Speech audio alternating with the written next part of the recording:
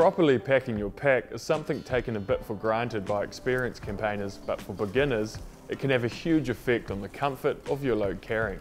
The key themes are you want to keep your light and bulky items in the bottom compartment, your heaviest items in the mid to top section close to your mid-back for a stable centre of gravity, and then place any gear frequently needed in the top section and pockets for ease of access.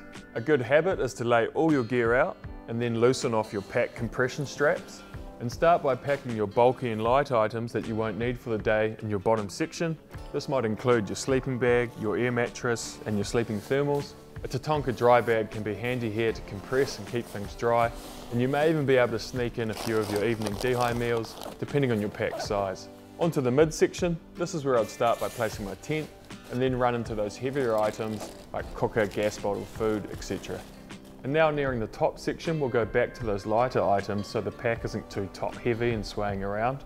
Another dry bag for easy access to my daytime clothing items, a couple of puffers, some fleece tops, and then raincoat and leggings on top of that.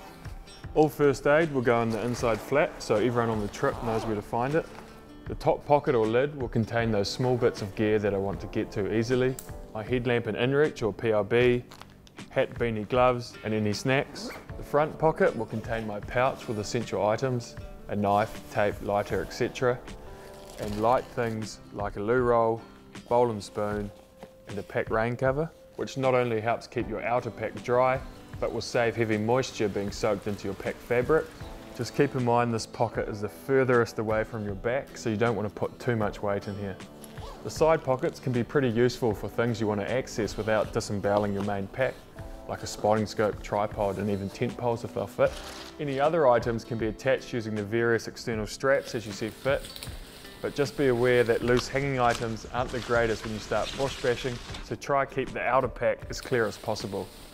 Now your pack is fully loaded, the correct way to put it on to prevent niggly injuries is to grab the whole loop using your legs and core, lift the pack onto one thigh, and then leaning forward, ease the shoulder straps on and buckle your hip and chest belts.